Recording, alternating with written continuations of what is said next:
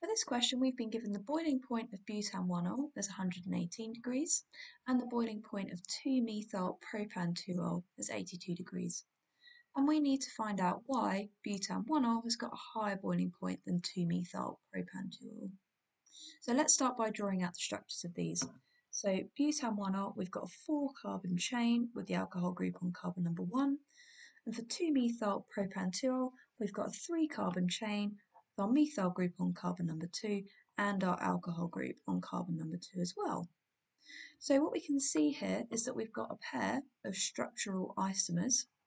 Therefore, they're going to have the same molecular formula, hence they will also have the same number of electrons.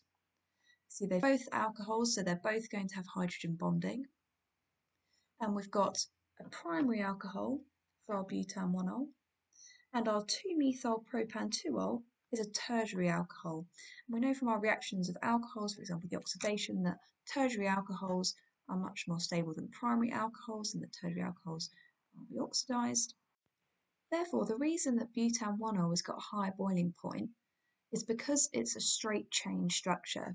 Therefore, it's got stronger induced dipole-dipole interactions because those chains can pack together closer. So your different chains can fit together closer, hence their induced dipole-dipole interactions are stronger. Therefore, our answer is going to be B.